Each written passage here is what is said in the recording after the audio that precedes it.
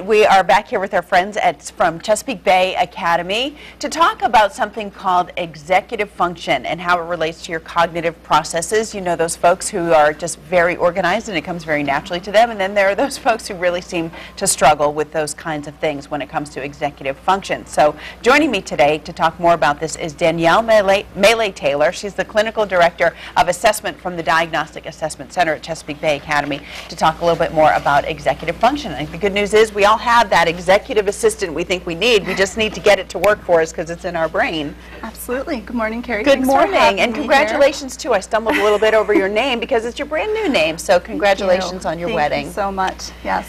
So, as you were saying, executive functioning refers to a set of mental or cognitive processes that help us to control, manage, and monitor our own behavior. Okay. So it's really a big set of a bunch of different skills that just help us to stay planned, organized, make decisions, and then reflect back on, you know, how we performed, what we might want to improve in the future. Mm-hmm. This, when you talk about executive function, it makes me think instantly about ADD and ADHD because I know that that impacts a person's ability to use executive function to be efficient in that way. Absolutely. But is this advice kind of for anyone who feels like they're not on task, or anyone maybe who is looking at their child and saying, you know, they're clearly struggling organizing their school projects and things like that? Yeah, it absolutely is. The reality is that all of us have executive functioning strengths and weaknesses. There are things that we're all really good at and other things that we could probably use to work on and improve a little bit better.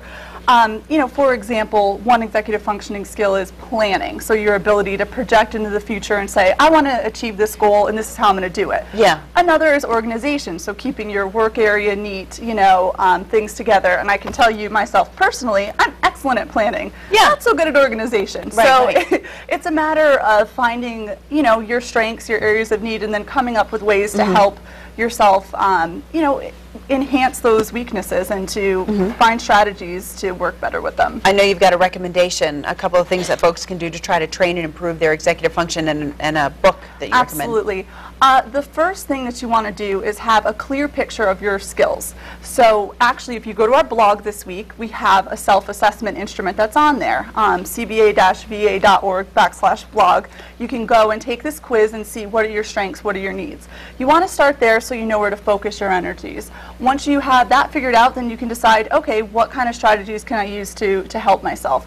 So for example, if you have a child that has, or if you're a person that has some working memory issues, you can use strategies like mnemonics, chunking strategies to help you remember things. With kids, you can play games like Monopoly and Clue that enhance working memory and reasoning, things of that nature. So there are some fun ways to do things and help, and there are some ways that are, you know, more formal strategies you can use. All right, the book that you brought with very quick before we run out of time. Yes, this is an excellent book, Smart But Scattered.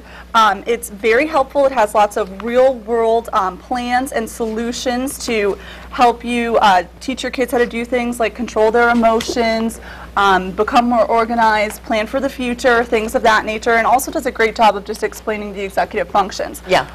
Also, if you're interested in learning more, we're hosting a free workshop on executive functioning on Tuesday, May 22nd at the Central Library in Virginia Beach from 6 to 8 p.m.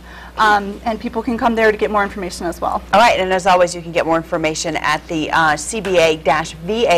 That's the website. There's a great blog at the website as well, and we'll put the information about that seminar as well and the Diagnostic Center at CBA at our website, 497-6200. Danielle, thank you very much. Thank you so much.